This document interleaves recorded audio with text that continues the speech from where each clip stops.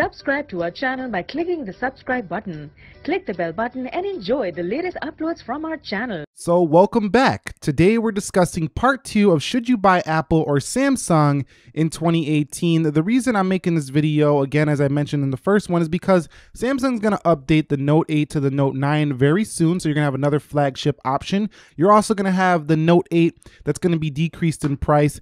The S9s are already coming down in price a little bit in certain areas, and you can get the S8 for much cheaper now, and the S8 Plus. The iPhone 10 will be updated to the iPhone 10 Plus and an LCD iPhone. And the point of this video is so you can kind of know where you're going here this year if you're going to go with Samsung or Apple. Now, if you didn't watch the first part of this series, we talked about the hardware in detail. I will leave that link down below in the comment or the description area of this video, or up in a card, should appear right about now, and you go check that out. But let's get the obvious out of the way first, and that is the software update. So this one is basically, most of you know that, okay, I'm gonna get an Apple phone because I get software updates. But one thing I wanna mention is that after using both Apple and Samsung phones for quite some time here, the software on an iPhone doesn't really change all that much, you know, at least in those 2 years of using it. You might get, a little bit of a difference here in bug fixes and, security updates, a few new features added. But from all the way since iOS 10, even going here to iOS 12, there's not really that much on the surface that looks any different.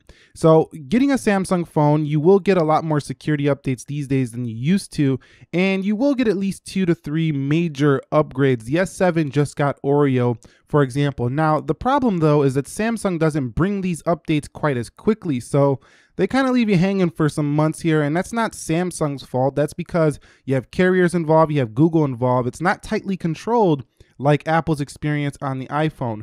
However, there's so many features on a Samsung that even when you do get these updates, you don't really change the experience at all. So neither of these experiences change too much, whether you get updates or not. So I don't really make my decision anymore based just on that. However, one thing I do want to mention is that if you're going to keep a phone for 4 or 5 years, not most people do this, but if you're one of those long-term users, then the iPhone is definitely going to be updated longer. The iPhone 5S is even getting iOS 12. So that's one thing to keep in mind if you're going to keep a phone 4 to 5 years. But by then, your phone is pretty much not even usable fast anymore. So I don't know why you would keep a phone that long. Okay, so before we go any further with software here, I want to talk about FaceTime and iMessage. I'm not going to cover this too in depth because it's not offered on the Android devices. Now, there's a common misconception that, there's no way to video chat unless you have an iPhone FaceTime. It is scary crazy how many people think you cannot video chat unless you're using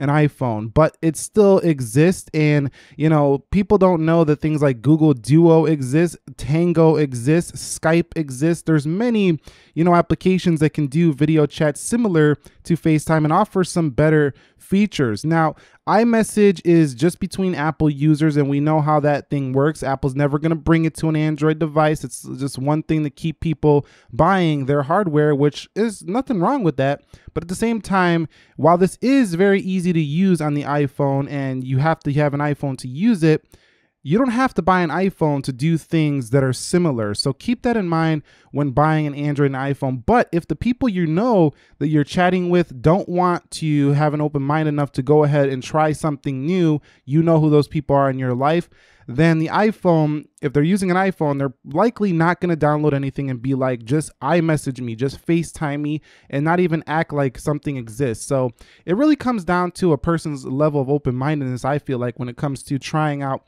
different video chat. But if you want to do video chat and messages and most of your people are on iMessage and FaceTime, Apple's the way to go. But if they don't really care about those services, they don't really use them, then this is not really a disadvantage to Android at all. And if they're open-minded enough to use Google Duo and other applications, then you could be doing the same things on both platforms. Okay, so let's quickly discuss minimalization factor versus customization factor on both iPhone and Apple in the software department. So I feel like Apple still has a more minimal feel to their software. It's just a grid of icons, and you do have no app drawer, nothing like that. Widgets are off to the left, and that's about it. I think it's the better phone for those of you who don't really want to customize things like that. But over here on Samsung, you do have an app drawer, and then you do have, you can do this pinch stuff right here. You can go through your screens. You can go ahead and just hold down, add widgets, themes, customize the size. There's a lot more to remember with a Samsung phone. On the other hand, Samsung also has the ability to set your own custom home screen. So if you want movie night, for example, I made this little widget with the S Pen, watching movies, checking out movie reviews on Letterboxd. I can make this my home screen for the night because I know I'm doing movie night. You can't do that on an iPhone. You're always going to go back home over here to your main screen, which is the first one on an iPhone. So keep that in mind. I think if you're an extremely busy person who wants a no BS experience on your phone, then the Apple phone is going to be the way to go because there's just not much to remember. It's just a grid of apps. But if you're a person who really wants to tightly control how you use your phone, and you need a tool like a computer in your hand that you can really just specifically tailor to your needs, then Samsung is definitely going to be the way to go because you can put apps wherever you want on the screen. I wish Apple would do this, but they haven't. You can put them down at the bottom, to the side. You can make them smaller. You can make them bigger. This is where Samsung phones really excel. So both are very productive experiences, but I think you can get a little more productive on a Samsung phone than an Apple phone, whereas Apple phone works very well with the Mac and iPad experience. So quickly brushing over widgets. So on the Samsung device, the widget experience is just so much more in depth than the Apple experience, and most applications on the Play Store will give you some sort of widget. Now, there is definitely an improvement to the Apple experience. You actually can use widgets on Apple devices. Now, they are hidden off to the left, and this goes more with that clean experience you want from an iPhone. So I think it's a little cleaner looking for the iPhone device, but I feel like the ability to put a widget where you want it is actually more useful because a widget is supposed to be, specifically where you want it to see it at all times. That's the point, I feel, of a widget, and sliding over to the left, scrolling down, trying to find it is not quite as useful as the way Android does it here, where it's like right there front and center where you need it at all times. To me, that's the point of a widget, to have it right in your face so you don't forget things on that widget. Okay, so let's move on to multitasking here. So on an iPhone, it's a mobile first experience. You really only can use one app at a time on the iPhone, and that's not a problem to most people. That keeps it clean, keeps it minimal. You don't have to, worry about apps being, side by side. But at the same time, I think a lot of iPhone users, specifically the Plus users, have been wanting to see at least a split screen mode. You don't have to do all this extra stuff. Samsung does, which I'm going to show you right here, where you can put applications in a pop view as well as split them. So here's the pop view mode. Let's go ahead and open up another one. You could put as many, I believe it's like 4 or something like that you can put in here, maybe more, but you can split these up here on the Samsung and do things in the background. It still works. It's like a full-blown computer right here when you do stuff like this. Now, if you go ahead and hit this little icon up here on the side, you can see that you have a whole app list of things that you can split here with your calendar, for example. So if you want that true multitasking experience, Samsung is the way to go. You're not getting that on an iPhone, and I'm not sure if Apple is going to do that at all. They didn't bring it in iOS 12, and that was pretty shocking, but maybe we'll see a split screen on Apple one day, but today is not the day. And if you want a true multitasking experience, Samsung, with their 6 gigs of RAM on their flagship phones, can definitely handle it as well. Samsung is the way to go in software here. Okay, talking about software again, let's talk about 3D Touch versus the various shortcuts on Android. So for example, if you go into clock on the iPhone 10, you could create alarm, start, stopwatch, start timer. Here on the Samsung, you can just add an alarm. It's not quite as feature packed, but Samsung is starting to put in some application, shortcuts in there. If you just hold down, for example, on the calendar, you can go ahead and add event, add a task, and here you can only add a event for the calendar for the iPhone. So there is similar features now, at least in the core apps, but 3D Touch works in third-party apps as well for the iPhone, which you don't see on the Samsung device. For example, there's Instagram. Let's go ahead and try that here. You can only select items, add it to the home, or uninstall. Also, if we go into something like power saving, that would be basically the equivalent of hitting the battery icon here in the 3D Touch. So most of those core things you're going to do, there's a way to do it on a Samsung device. I think that the 3D Touch solution is a little bit more elegant, but you can still do it here. So there's no real advantage to me to having 3D Touch on your device, because most of the time I don't even remember to use those features, and I think that it's more of a marketing sell than it is a super useful feature. So comparing the settings menus on these devices in the software, I think they're both rather even here. They both have a search bar up at the top to get into your settings. I like the bold like settings icon up there, or the typeface on the iPhone. And I feel like these bolder like little icons to show you which setting you're in are a little bit more easy for the eye to recognize on the iPhone as well.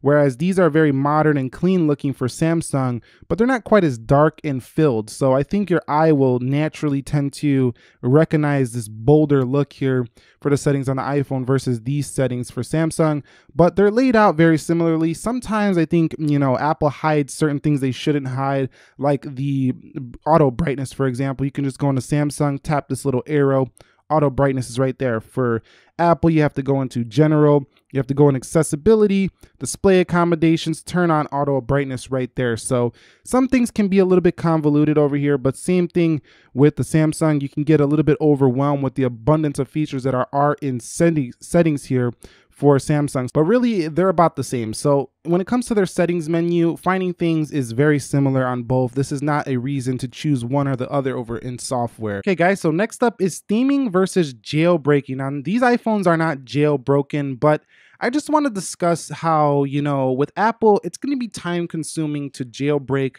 your device, and finding a video or finding an online website that's going to show you how to do this. It's going to take you time.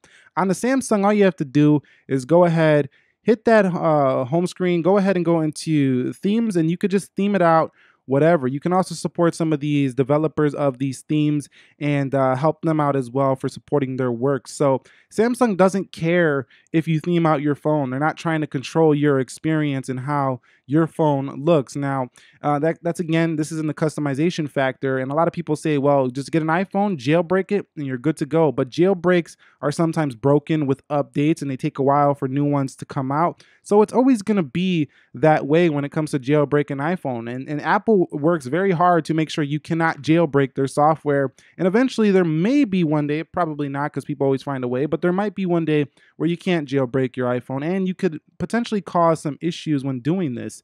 So if you want to theme it out, just get a Samsung. It's so much easier, and you could change it whenever you want. The average user is not going to have no complexity issues figuring out how to theme out their Samsung, whereas trying to jailbreak is a whole nother story for people who really want to spend some time theming out the iPhone. So I think Samsung wins in the theming department, hands down. Okay, so let's get on to Hey Siri versus the Google Assistant. So you've seen it just activated right there. Siri and Google Assistant are worlds apart. The Google Assistant uses basically the entire Google ecosystem of search versus Siri's more, Wolfram Alpha based program. So there is definitely, I think an advantage to the Google Assistant when it comes to the accuracy of your results and how fast it will show those results. But Siri is still a pretty competent assistant. I think Bixby is not really something that I really enjoy. Hi, Bixby. On the Samsung Galaxy S9. I tried to activate it, didn't hear me. But this right here just basically adds a complexity to the experience. Yes, Bixby's not hard to use, don't get me wrong, but having two assistants on a phone, just why? Why do we have two assistants on a phone?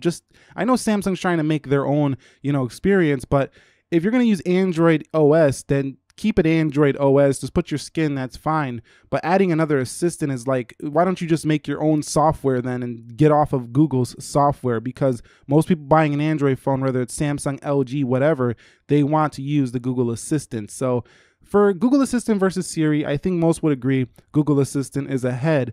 However, Siri can be very useful, specifically on certain things Google Assistant can't do, like turning on your Bluetooth, your Wi-Fi, certain little things like that. Google Assistant just doesn't do the same way as Siri. Okay, so let's discuss animations with the software.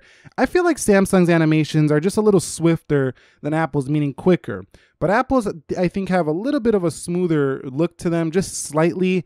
And Samsung tries to be a little bit quicker on the day-to-day. So sometimes the Samsung will, do this little thing very rarely where it's like it's going faster than the app wants to open. So you can perceive it as lag, but it's not lag. It's just it's going faster than the Samsung, wants it to go. So I think that the animations on Apple are a little bit more consistent than the Samsung. But overall, if you turn these down to 0.5x on the Samsung, this thing is just a rocket in speed. So if you want speed for animations, go with Samsung. They have faster looking animations. If you want smooth, consistent animations where you actually like to see that animation fly in and fly out, then you might want the iPhone experience. Okay, so when it comes to both phones, let's talk a little bit about their software lag.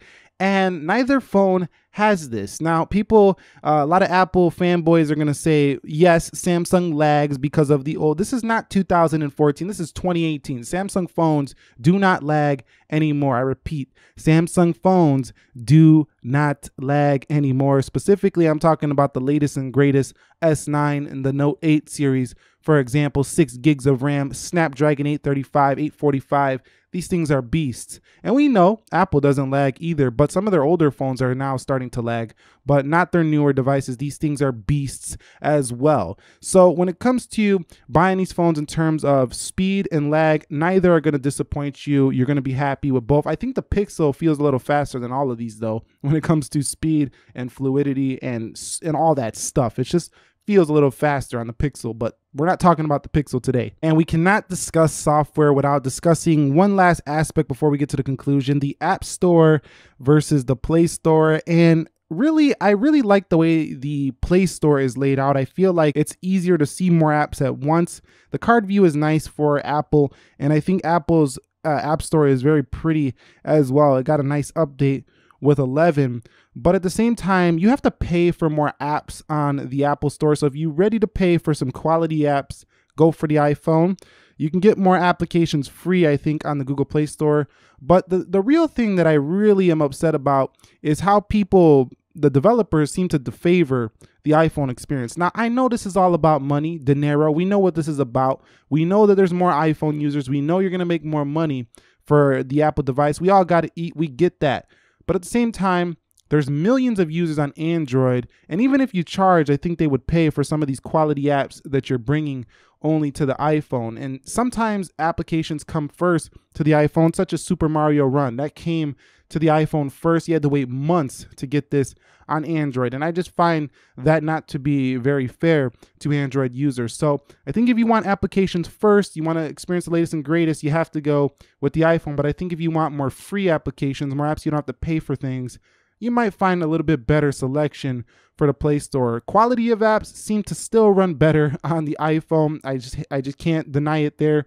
A lot of applications just seem like they're better designed for the iPhone experience, whereas a lot of them on Android seem like they could use a little work. But the core applications are basically the same, like these Lyft, Airbnb, YouTube, Chrome, these mainstream applications. They're all basically the same. But I'm talking about a few here and there definitely feel better designed for the iPhone. But Android definitely has a few that are better designed as well. But it just seems like there's a favoritism going on here for developers to the iOS experience. So we have arrived at the final conclusion. Should you buy an Apple iPhone this year when the new ones come out, or now whenever you plan on buying one of these two brands or companies' devices? And it shouldn't be the obvious reasons like, oh, you get software updates on Apple, or you can get customization on the Samsung. Let's take a look at your status in life right now and consider some of these factors that I've taken note about. Are you a busy person who needs a phone to work and you only deal with one app at a time?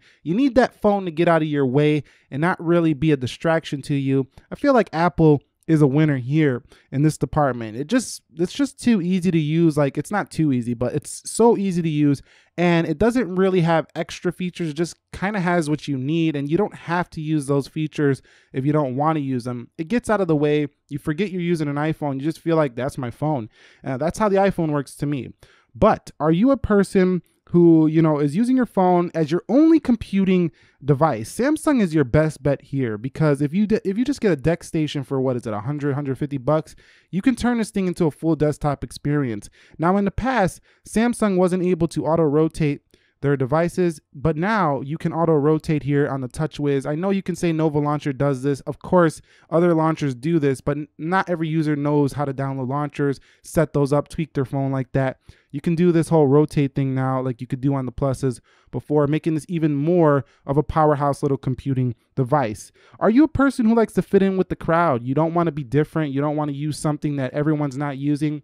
You know, Apple is still the way to go here, especially I'm talking about in the US. In other countries, Apple is not the most popular device. But here in my country, in the US, this is basically the most popular fit-in kind of phone over here. And number 4, do you use Google services a lot? Then definitely Samsung's phone is tightly integrated with Android and the Google service system. So, you know, all the Google apps are going to work better and quicker here for Samsung. So if you use Google services a lot, you're going to love the Samsung Galaxy device. It's kind of like you get all those Google services and then you get all of a lot of the benefits you get from an Apple phone, like that beautiful design, a great camera like you get on the iPhone, a beautiful screen, if not most will say better than the iPhone screen, expandable storage, a lot going on here for Samsung's Galaxy S9. But if you like to use a mobile first experience and you already have a MacBook, you already are planning on getting an iPad, things like that, and you want to use your devices together, Apple is the only way to go here